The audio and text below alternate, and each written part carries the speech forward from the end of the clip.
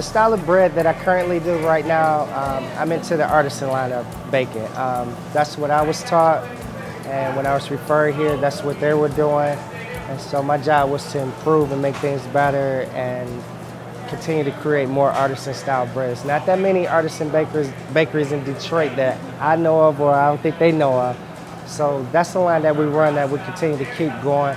But we also branches off, you know, right now where we're at right now, we're kind of in the both. You know, it's whatever the market calls for, you know, we will do. But our basic goal is staying artisan, 100% artisan and organic also, you know. So I love that part of it because that's a unique type of bread. It's very tricky to make. It's not that simple. We don't use any yeast in our artisan bread at all. That gives it, you know, the fermentation level is, you know, they're 6 hours apart from the first time that I feed it. And we do it 3 times a day. It's very tricky. That's our main base, is our sourdough base. But we also use a dasim, which is more of a wheat starter.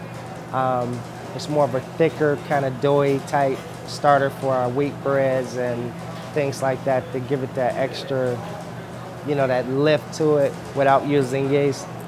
And I'm gonna continue to do that until I'm 90 years old if I can.